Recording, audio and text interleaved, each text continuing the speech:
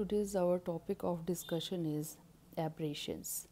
Aberrations are the defects produced by the lenses or optical devices when an object is converted into an image with the help of an optical system. Let us consider we have an optical system or lens, and we have object at one side of our lens. When we discuss about its image, we know that we draw a parallel line from the object to the principal axis and pass this line from the focus of the lens, and one line is passed from the center of the pole of the lens, and where these two lines intersect we get the image of our object. If this is our object, we get image on the another side, and sometimes on the same side as that of object. It depends whether we are placing the object before the focus of the lens or away in between the focus, or in between the twice of the focus, or away from the twice of the focus of the length. Usually we give two assumptions that the object is giving rays very nearby to the principal axis. It means the rays which we are considering are very nearby to the principal axis. Secondly, we also assume that if the rays coming from the object are making some angle with the principal axis, then these angles are very small angles. Hence, the lens is also considered with a small aperture. But in normal cases, it doesn't happen. The object which giving rays, or for which we have to find out the image, may give the rays away from the principal axis also. Hence, the practical situation is neglecting the first point.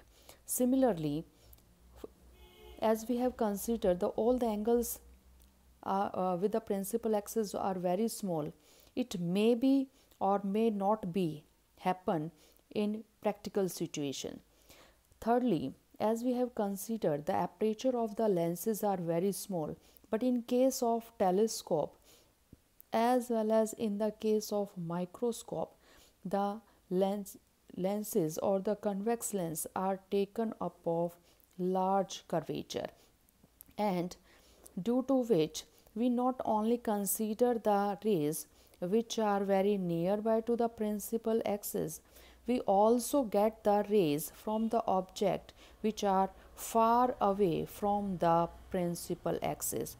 The rays which are very nearby to the principal axis are known as para-axial rays, and the rays which are far away from the principal axis, these are known as marginal rays. And due to the large aperture of the lens, the para-axial rays and the marginal rays both contribute to give a bright and magnified image from the optical system. And because of these marginal and the para-axial rays, the lens contribute a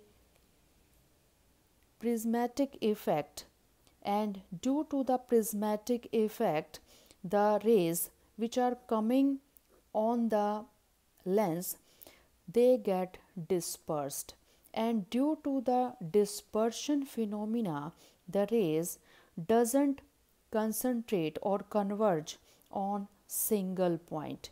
If they are not converging at single point, it means we are getting blurred image or a number of images, and due to this defect of the lenses or the optical system, we get defects in the image, and these defects of the images are known as aberration. Then how we will define aberration? It means aberrations are the defects which are produced by the optical systems or optical lenses. Hence, these are nothing else than the defects produced by the optical system, or we can say that the lenses which we are used to magnify the object or to see the object clearly. There are two type of aberrations based on the type of light which are reflected by the object or which is coming from the object towards the lens. One is known as chromatic aberration and another is known as achromatic aberration. What is chromatic aberration? In case of chromatic aberration, we consider the light coming from the object is polychromatic. It means the light considered of a large number of wavelengths. And in case of achromatic aberration, we consider that a single wavelength light is coming from the object to the lens. It means the light considered in achromatic aberration is monochromatic in nature. What happens if the lens is given a chromatic light incident on it? What type of image we will obtain in case of chromatic aberration? Now our concentration is on chromatic aberration. As we know that the lens, whether it is concave lens or whether it is convex lens, the thickness varies from pole to the marginal, as on the upper side as well as in the lower side.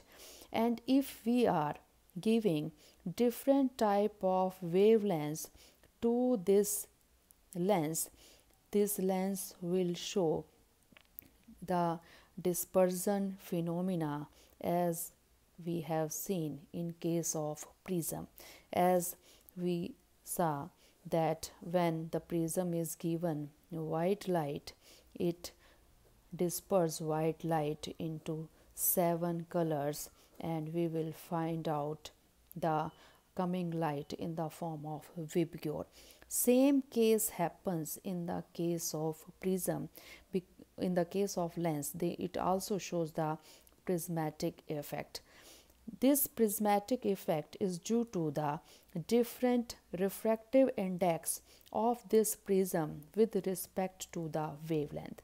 There is a principle or there is an equation which is known as Cauchy's equation, and this equations give the relation in between the refractive index, that is the characteristic of the material of the prism or the lens, and the wavelength. It is given as the refractive index is equal to A plus B divided by lambda square. It is the wavelength of that radiation which is incident on the prism or which is incident on the lens, where A and B are representing some constants. And as we finding out that if the wavelength is large, it means refractive index is very small. And if we are using white light, in case of white light, the red color light has large wavelength. It means greater the wavelength, lesser will be the refractive index. If we compare the refractive index of blue color and red color light, we will find out that as red color light has large wavelength as compared to the blue color light, we will give the opposite relation in between their refractive index. Here lambda is large. In the other case, we will find out that the refractive index of red color is small as compared to the blue color. What will it results if refractive index of one wavelength is less than the other one? We will find out that this refractive index will give the effect on the focal length of that particular color. As we already studied that the lens formula is given by 1 by f is equal to mu minus 1 into 1 by r1 minus 1 by r2. What is mu? That is the refractive index of your given lens. What is r1? It is the radius of curvature of your first surface. If we complete this surface, we will find out a circle, and the radius of the circle is given by r1. What is r2? Again, it is the radius of curvature of your second surface. If you complete the curve, we will find out that the radius is our r2. It means that if the refractive index will change, it will affect the focal length. If the refractive index is large, the focal length will be small, and if the refractive index is small, then the focal length is large. If we consider the case of blue color and red color wavelength, blue color wavelength is less as compared to the red color, but on the second hand, there is a relation in between refractive index of red color and blue color. We will also give a comparison in between their focal length, as we have obtained the relation in between the refractive index and the focal length.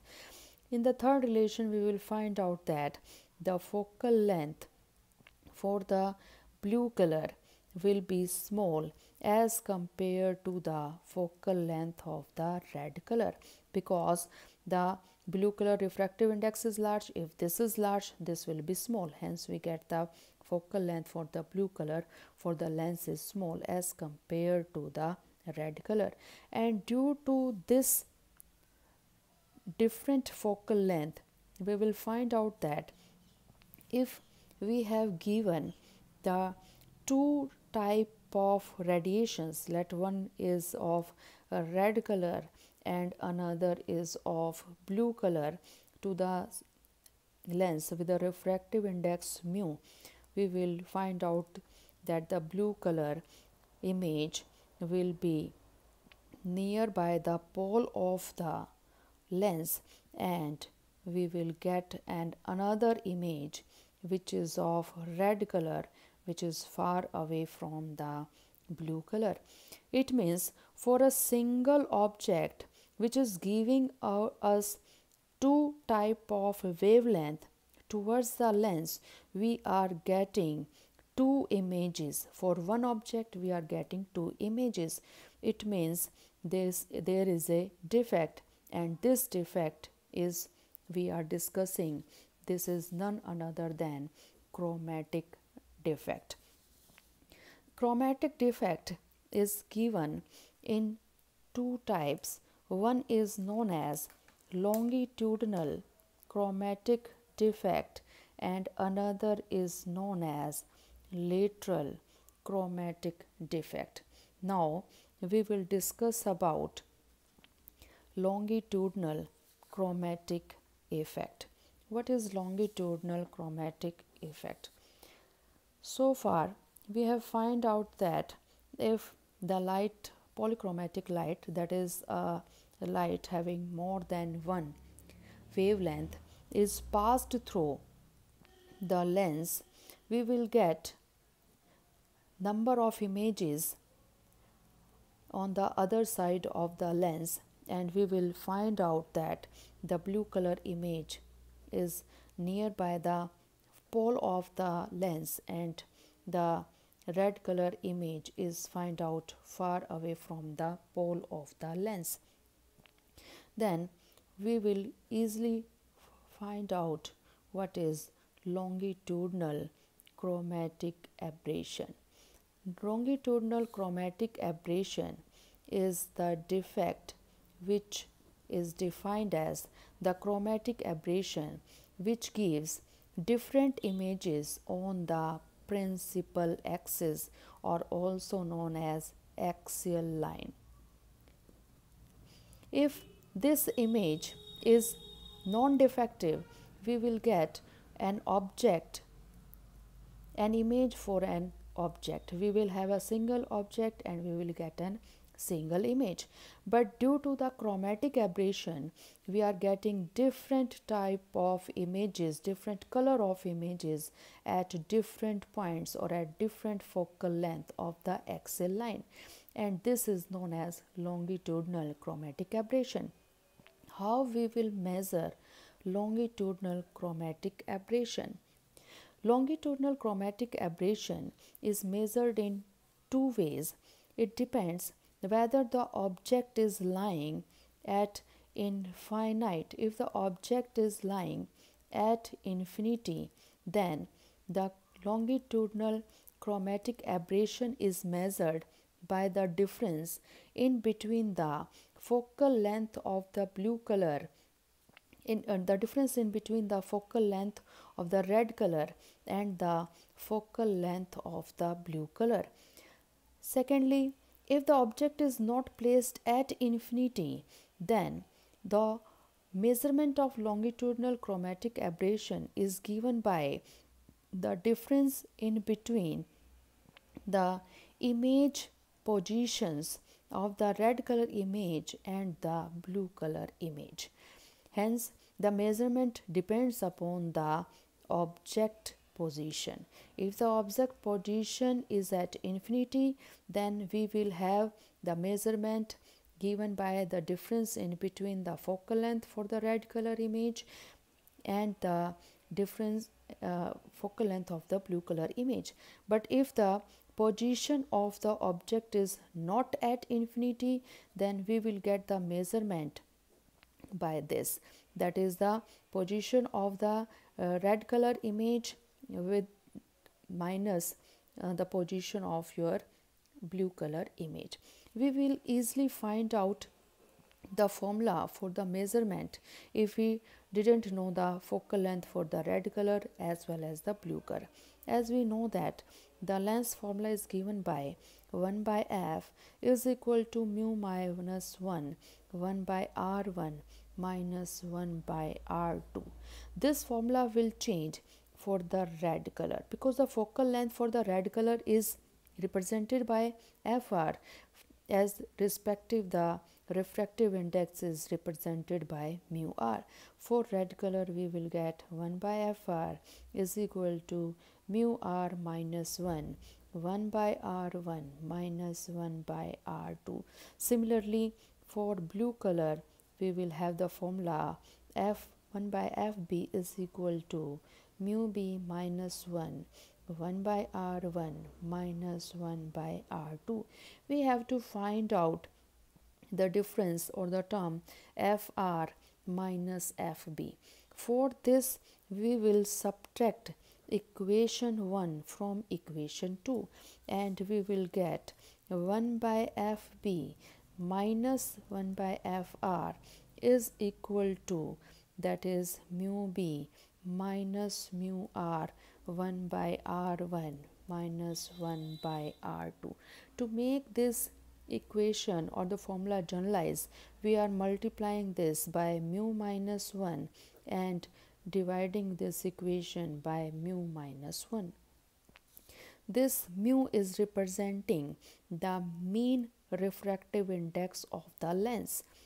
Then we will have mu minus 1 by r1 minus 1 by r2.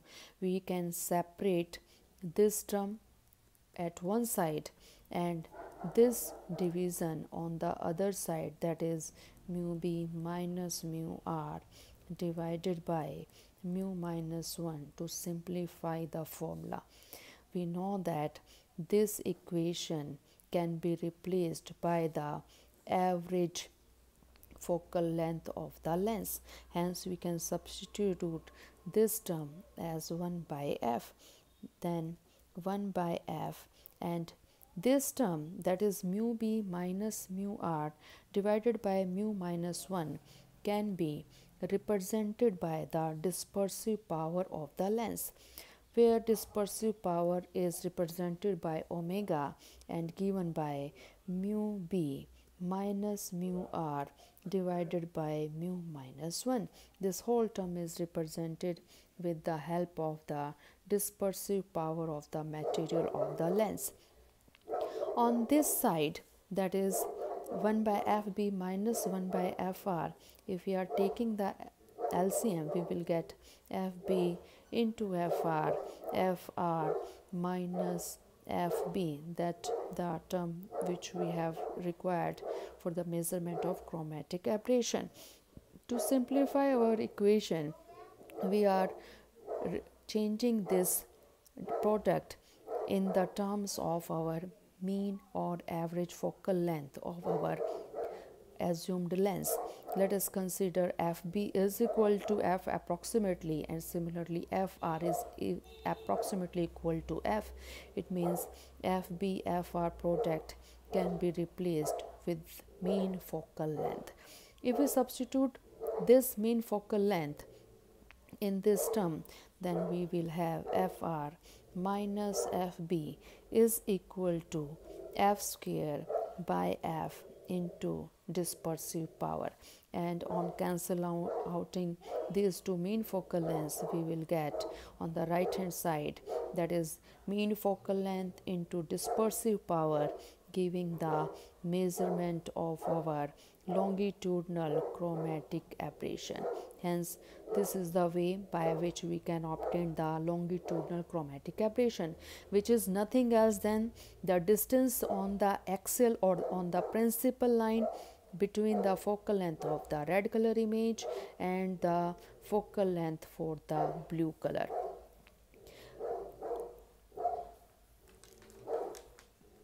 There is another type of chromatic aberration also, and the second type of chromatic aberration is known as lateral chromatic aberration.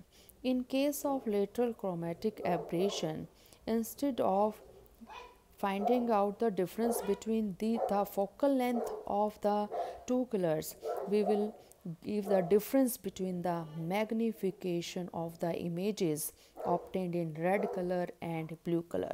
Let us again considering that there is a convex lens, and from the object we are obtaining two type of radiations, and one is of red color and another is of blue color. We know that at nearby the pole we will obtain an image of blue color, and far away from the pole we will obtain an image of red color, and the images positions are different, as well as the images magnification is also different. In lateral chromatic aberrations, we are finding out the difference between the magnification of blue color and the red color image. Hence, in lateral chromatic aberration, if we want to measure the lateral chromatic aberration, it is nothing else than the size of the red color image minus the size of the blue color image. Let us consider this is the size of our red color image represented by HR, and this is the size of the blue color image that is represented by HB. Then lateral chromatic aberration measurement is given by HR minus HB. This is our lateral chromatic aberration.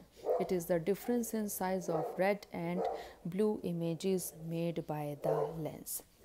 Now we will find out the ways by which we can minimize, or we can reduce, or we can limit or remove the chromatic aberration.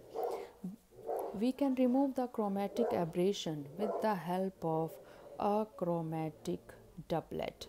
What is a chromatic doublet? It is a system obtained with the help of two optical lenses. It is of two types again. A chromatic doublet can be a combination of two different lenses, and it can be a combination of two similar lenses. First, we will discuss the chromatic doublet obtained with the help of two different lenses.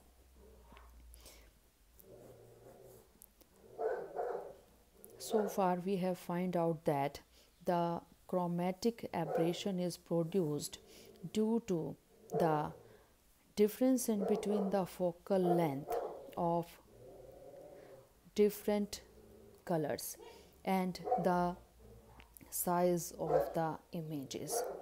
It can be eliminated if we use an other optical lens which shifts the red color focal length near to the pole and which shift the blue color focal length far away the pole. And it can only happen if convex lens is giving the focal length for the blue color nearby. If we use concave lens, we will get the opposite result. In this type of achromatic doublet, we are using two different lenses. One lens is convex lens and another lens which is producing the opposite effect is concave lens. On the other side, we have also take care that this effect is produced due to the refractive index of the material. The refractive index of the material will decide the focal length. It means the convex lens which we are using should be such that it will give the refractive index for the blue color nearby and the red color far by.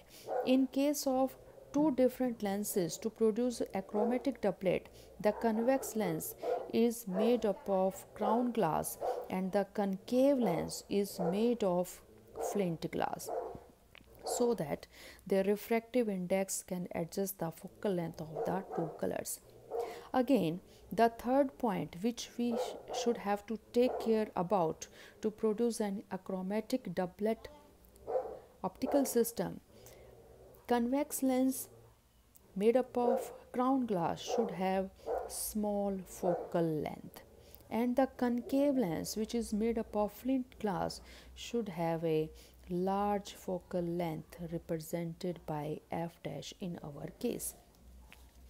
Hence we are obtaining a chromatic doublet which looks like this, that there is a convex lens which is made up of crown glass and a small focal length, and it is attached with another lens which is a concave lens made up of flint glass and having a large focal length. This is the achromatic doublet. And if again we will place an object which is giving two radiations having a red color and blue color, we will find out that these two lenses will counterbalance the effects of each other and we will get a single image, and the color of the image is same as that of the color of the object. And in this way we can minimize or we can limit or we can eliminate the chromatic effect. When we are discussing the wavelengths of these two lenses which are combined in achromatic doublet, we should use f divided by f dash, that is the ratio of these focal lengths should be equal to the ratio of their dispersive power. This is the condition of the achromatic doublet. And in this case, W, that is the dispersive power of one lens, that should not be equal to the dispersive power of another lens. Otherwise, if the dispersive power of both the lenses are same, we will find out that the very combination which we have produced for the achromatic behavior, this will behave like a plain lens. It will nothing more than a glass. Secondly, that the focal length of the converging, that is convex lens, that should be less than the focal length of the concave lens. These two considerations should be taken in account when we have to produce our achromatic doublet. In this case, the two different lenses we have taken and they are in contact with each other.